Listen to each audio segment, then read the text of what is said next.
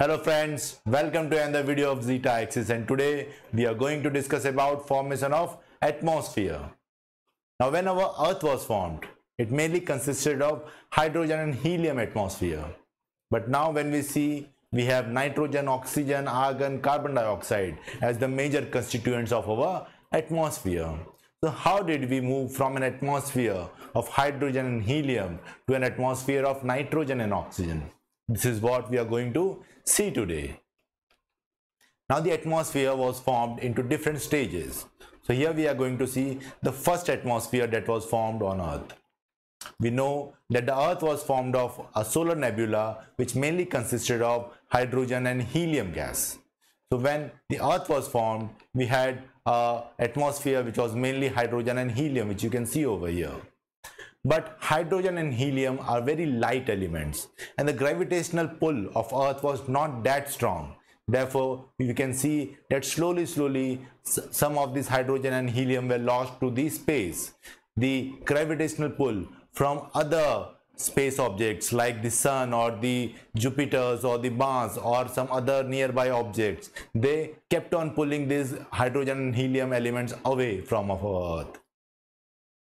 Secondly, there was a formation of Moon, where we saw a large asteroid which came and collided with our Earth, forming Moon. Now during this process also we lost a lot of gas from our atmosphere, and therefore we see that there was a depletion of hydrogen and helium from our atmosphere. Moreover, there were a large number of solar storms from the Sun, and during these solar storms a lot of gases were moved away from our atmosphere because the gravitation was not strong enough to hold on to these elements, and therefore we can see that the initial atmosphere was ripped away from the Earth. We can see that the hydrogen and helium atmosphere was lost in first 50 million years of formation of Earth, and the main reasons were that the Earth's gravity was not strong enough to hold on to hydrogen and helium elements because they are very light. The solar winds also took away a lot of hydrogen and helium from our Earth, and moreover there were a lot of collision of meteorites as well as formation of Moon, during which we lost a lot of gas from our Earth. Now this led us to the second stage of atmosphere formation, during which we got our second atmosphere. Now the Earth, which was a hot ball of molten rocks, it cooled down. The surface cooled down first. There was heat within it. This heat was released to the atmosphere in the form of volcanoes. A lot of volcanoes were formed on the surface. Moreover, a large amount of gases came out of these volcanoes. Now if we see all three types of volcanoes, that is a hotspot volcano, divergent plate volcanoes or convergent plate volcanoes, we will see that the major gases that is emitted by these volcanoes is water vapor, carbon dioxide and sulfur dioxide. Now some part of the gases in the second atmosphere were also contributed by comets. We saw that as much as 10 to 20% of water vapor came from comets, because during this time there were a lot of meteorite comets in the surrounding, and all of them kept colliding with our Earth. Therefore they contributed as much as 10 to 20% of water vapor.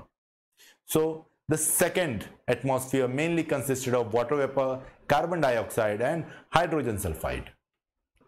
This continuous emission of gases from the volcanoes, it increased the amount of water vapor and carbon dioxide in the atmosphere. We can see over here that second atmosphere mainly consisted of water vapor and carbon dioxide. But with the temperature of the atmosphere going down, this water vapor condensed to form clouds and it started to rain. This rain continued for hundreds to thousands of years, removing a lot of water from the atmosphere.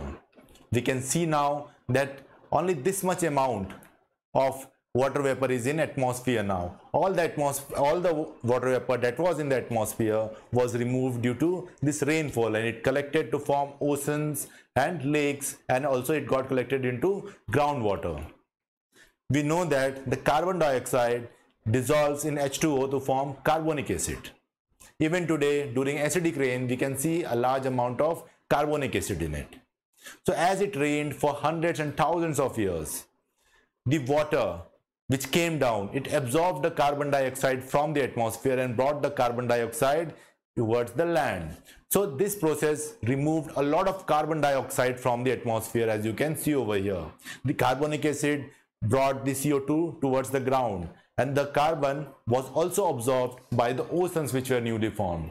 These oceans also started absorbing carbon dioxide from the atmosphere. So because of these two processes, acidification of oceans as well as the formation of carbonic acid and acidic rain, the carbon dioxide from the atmosphere got removed, and this carbon dioxide which got removed from the atmosphere was absorbed by the rocks, which you can see over here, that it got absorbed by the rocks, and currently there is a very small amount of carbon dioxide in our atmosphere. So what happened to this carbon dioxide? A lot of it was used by biosphere, that is living beings. We all are formed of carbon elements. So a lot of carbon was absorbed by the living organisms. Acidification of oceans also removed a lot of carbon dioxide. Even we saw that the rocks also absorbed a lot of carbon dioxide because the carbonic acid reacts with rocks to form different compounds. A lot of carbon was also converted to fossil fuels. So we can see that because of these processes, the carbon dioxide from the atmosphere got removed, and now there is only a fraction of atmosphere that consists of carbon dioxide. The early atmosphere had ammonia and methane in it, which are basically hydrogen compounds. Now this ammonia and methane reacted with hot water because the atmosphere was hot. It reacted with it to give other compounds, and it was slowly removed from the atmosphere. So we can see that both ammonia and methane over a time either got divided or got reacted with hydrogen, and they got removed from our atmosphere. During this process, nitrogen was also added to our atmosphere by the volcanoes. Nitrogen is emitted by the volcanoes in a very small fraction, but their continuous emission increased the level of nitrogen in our atmosphere. Now, there was the first sign of living organisms near the hydrothermal vents. We can see here that microorganisms were born which lived on anaerobic respirations. There was no oxygen released from them, but living organisms first came into existence near the hydrothermal vents within the sea. Around 3 billion years ago, we saw that first cyanobacteria appeared. These cyanobacteria were able to perform photosynthesis. They were present in the oceans. They released oxygen in the atmosphere, but the level of oxygen in the atmosphere did not increase, as you can see over here.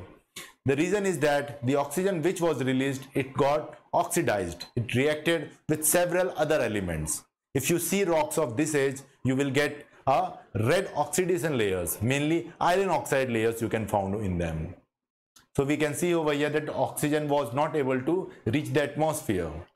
But around 2 billion years ago, the oxygen started to increase in the atmosphere. We can see that the level of oxygen started to increase, and when this oxygen reached the upper layers, we see formation of ozone layer over here because of this reaction. Formation of ozone was a very important step for existence of life on land, because if there were no ozone, then ultraviolet lights will reach our earth, and any organisms which try to live on land would die. But because a layer of ozone layer was created, it protected the living organisms from the ultraviolet lights, thus enabling life on the land.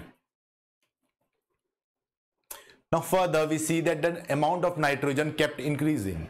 The nitrogen was emitted in very small amount from the volcanoes, but then how it became the most important element in our atmosphere today? To understand this, we have to see that the nitrogen is actually chemically inert. So for this billion of years of emission, it did not react with anything. It is not soluble in water, so it is not easily removed from the atmosphere. Moreover, its fixation from the atmosphere occurs at a very slow rate. We know that lightning or nitrification bacteria are able to remove the nitrogen from the atmosphere. So because of these three reasons, the nitrogen survived in the atmosphere, even though it was emitted in a very small amount in the atmosphere. Moreover, the residence time of this nitrogen in the atmosphere is very high, you can see over here. And this is why the percentage of nitrogen kept increasing in the atmosphere, and as we see today, nitrogen is as much as 78% of our atmosphere, while oxygen is around 21% and argon is little less than 1%. Rest all are trace gases. Now if you want to remember the order of the percentage of gases, you can use this mnemonic: no AC never heats my knife handle.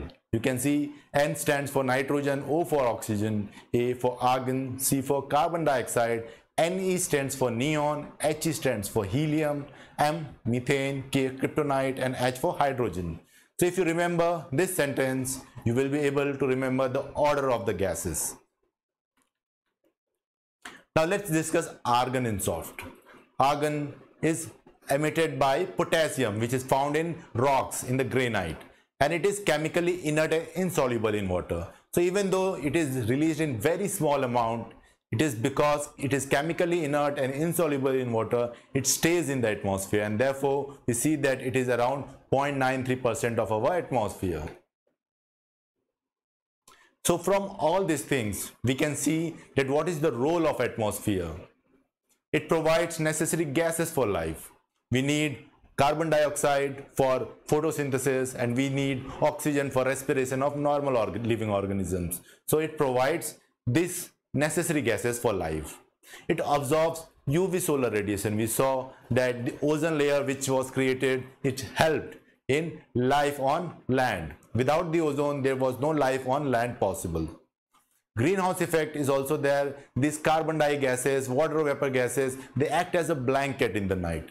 The greenhouse effect is not necessarily bad, but because today, due to anthropogenic reasons, we have increased the amount of greenhouse gases, that is why it looks bad. Otherwise, the greenhouse gas is very effective in keeping the temperature higher in the nights. Otherwise, there would be extreme temperatures in the day and night.